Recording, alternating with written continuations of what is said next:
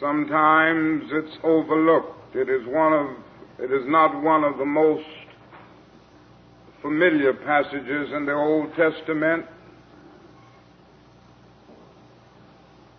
But I never will forget when I first came across it. It struck me as a passage having cosmic significance because it says so much in so few words about things that we all experience in life. David, as you know, was a great king.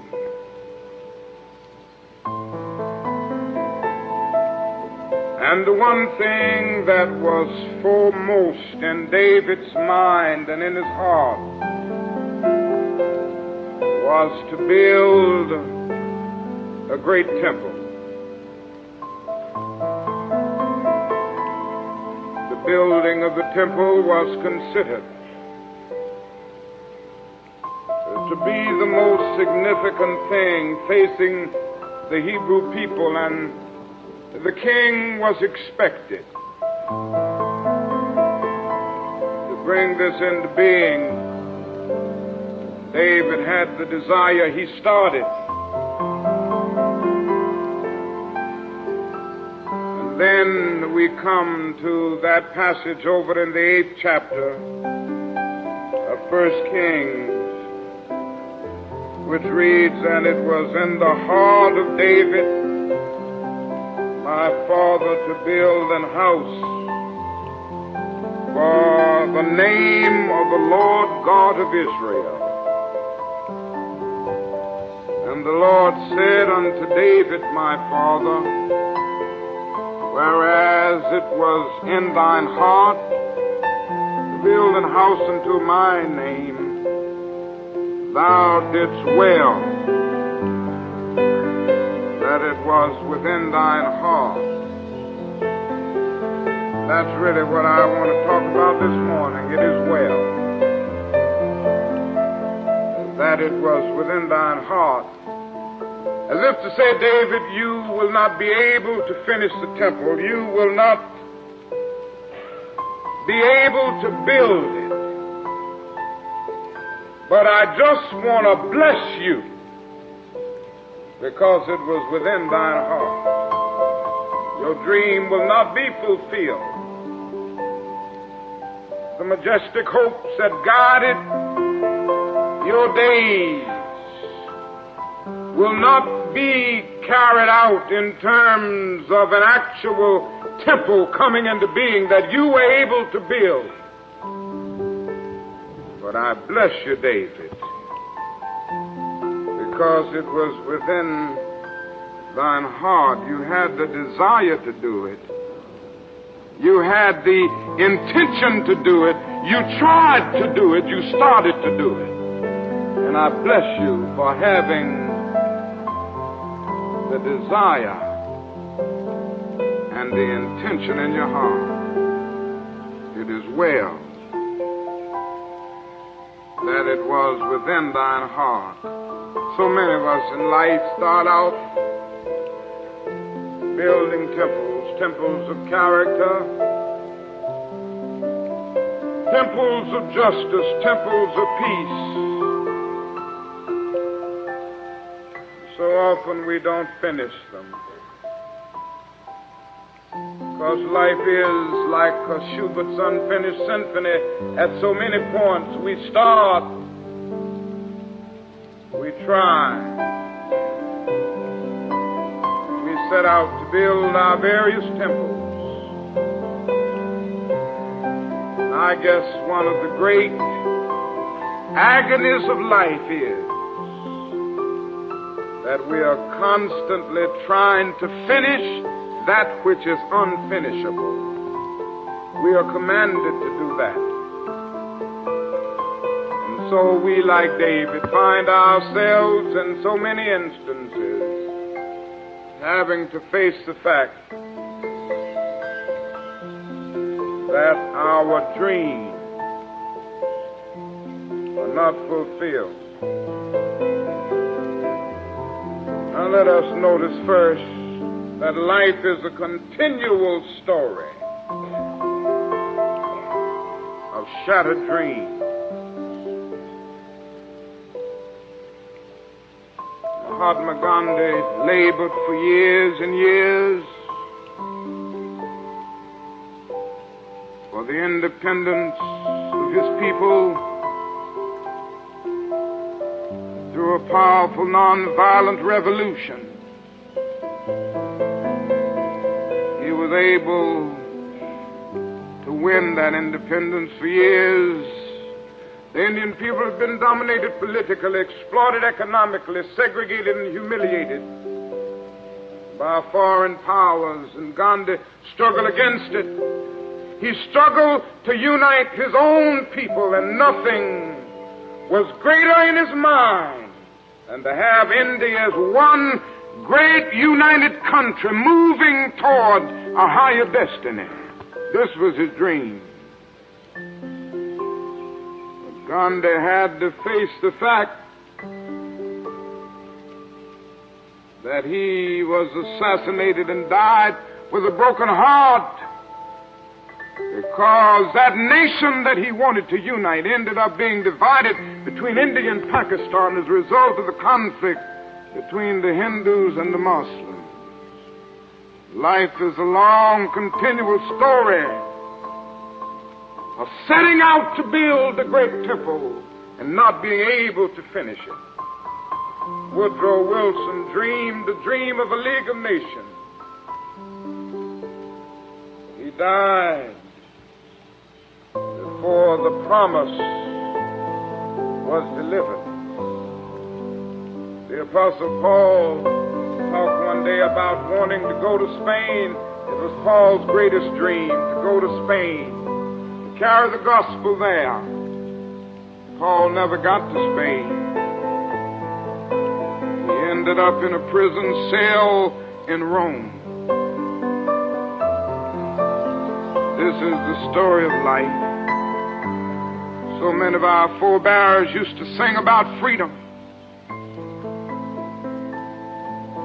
They dreamed of the day that they would be able to get out the bosom of slavery, the long night of injustice. They used to sing little songs. Nobody knows the trouble I see. Nobody knows but Jesus. Thought about a better day as they dreamed that dream, and they would say, I'm so glad the trouble don't last always. By and by, I'm going to lay down my heavy load. And they used to sing it because of a powerful dream. So many died without having the dream fulfilled. Each of you this morning, in some way, is building some kind of temple. The struggle is always there. It gets discouraging sometimes. It gets very disenchanting sometimes. Some of us are trying to build a temple of peace. We speak out against war, we protest, but it seems that your head is going against a concrete wall. It seems to mean nothing. So often as you set out to build the temple of peace, you're left lonesome. You're left discouraged. You're left bewildered. Well, it is the story of life, and the thing that makes me happy is that I can hear the voice crying through the vista of time, saying, it may not come today or it may not come tomorrow, but it is well that it is within thine heart. It's well that you are trying. You may not see it. The dream may not be fulfilled, but it's just good that you have a desire to bring it into reality. It's well that it's in thine heart. Thank God this morning that we do have hearts to put something meaningful in. Life is a continual story, a shattered dream. Now let me bring out another point. Whenever you set out to build a creative temple, whatever it may be, you must face the fact that there is a tension at the heart of the universe between good and evil. It's there. A tension at the heart of the universe between good and evil. Hinduism refers to this as a struggle between illusion and reality. Platonic philosophy used to refer to it as a tension between body and soul. Zoroastrianism, a religion of old, used to refer to it as a tension between the God of light and the God of darkness. Traditional Judaism and Christianity refer to it as a tension between God and Satan. Whatever you call it, that is a struggle in the universe between good and evil. Now, not only is that struggle structured out somewhere in the external forces of the universe, it's structured in our own lives.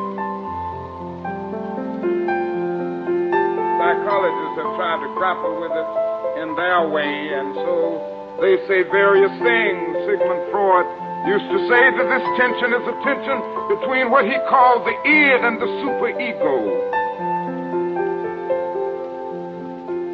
But you know, some of us feel that it's a tension between God and man. In every one of us this morning, there's a war going on. It's a civil war. I don't care who you are. I don't care where you live. There is a civil war going on in your life.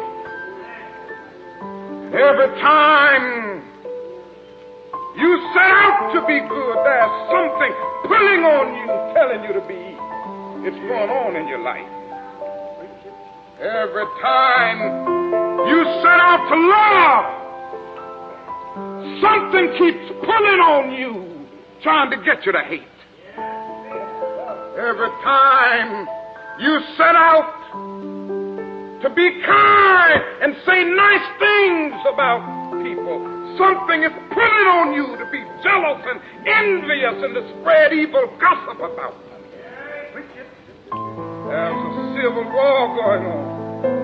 Every time you say that I'm not going to let this evil habit destroy me, something keeps pulling on you, saying, keep on doing it. That is a schizophrenia, as the psychologist or the psychiatrist would call it, going on within all of us. There are times that all of us know somehow that there's a Mr. Hyde and a Dr. Jekyll in us. We end up having to crowd with Ovid, the Latin poet. I see and approve the better things of life, but the evil things I do. We end up having to agree with Plato that the human personality is like a charioteer with two headstrong horses, each wanting to go in different directions. Sometimes we even have to end up crying out with St. Augustine, as he said in his Confessions, Lord, make me pure, but not yet. We end up crying out with the Apostle Paul, good that I would, I do not, and the evil that I would not, that I do. We end up having to say with Goethe that there's enough stuff in me to make both a gentleman and a rogue. Tension at the the heart of human nature. Whenever we set out to dream our dreams and to build our temples, we must be honest enough to recognize it. And this brings me to the basic point of the text. The final analysis, God does not judge us by the separate incidents or the separate mistakes that we make, but by the total bent of our lives.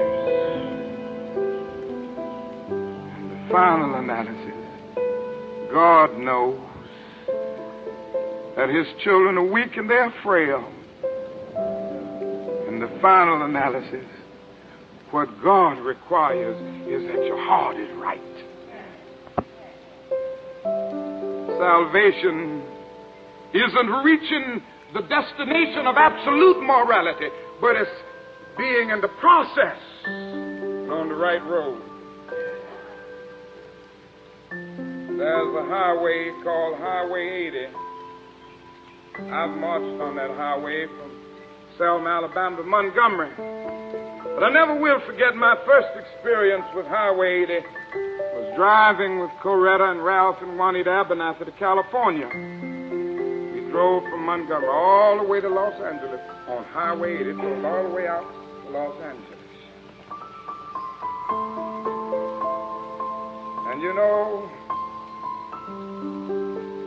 being a good man, being a good woman, does not mean that you've arrived in Los Angeles. It simply means that you're on Highway 80. Maybe you haven't gotten as far as Selma, or maybe you haven't gotten as far as Meridian, Mississippi, or Monroe, Louisiana. That isn't the question. The question is whether you're on the right road. Salvation is being on the right road, not having reached the destination. Oh, we have to finally face the point that there is none good but the Father. But if you're on the right road, God has the power, and he has something called grace. Puts you where you ought to be. Now, the terrible thing in life is to be trying to get to Los Angeles on Highway 78. That's when you're lost. That sheep was lost not merely because he was doing something wrong in that parable, but he was on the wrong road. And he didn't even know where he was going. He became so involved in what he was doing, nibbling sweet grass, that he got on the wrong road. Salvation is being sure that you're on the right road. It is well. That's what I like about it. That it was within thine heart. Some weeks ago, somebody was saying something to me about person that I have great, magnificent respect for. They were trying to say something that didn't sound too good about his character, something he was doing. And I said, number one, I don't believe it. But number two, even if he is, he's a good man because his heart is right. And in the final analysis, God isn't going to judge him by that little separate mistake that he's making, because the bent of his life is right. Question I want to raise this morning with you, is your heart right? If your heart isn't right, fix it up today. Get God to fix it up. Get somebody to be able to say about you, you may not have reached the highest height. He may not have realized all of his dreams, but he tried. Isn't that a wonderful thing for somebody to say about you? He tried. a good man. He tried to be a just man. He tried to be an honest man. His heart was in the right place. I can hear the voice saying, crying out through the eternities, I accept you. You are the recipient of my grace because it was in your heart. That is so well that it was within thine heart. I don't know this morning about you, but I can make a testimony. You don't need to go out this morning saying that Martin Luther King is a saint. Oh, no. I want you to know this morning that I'm a sinner like all of God's children, but I want to be a good man. And I want to hear a voice saying to me one day, I take you in and I bless you because you tried. It is well that it was within thy heart. What's in your heart this morning? You get your heart right.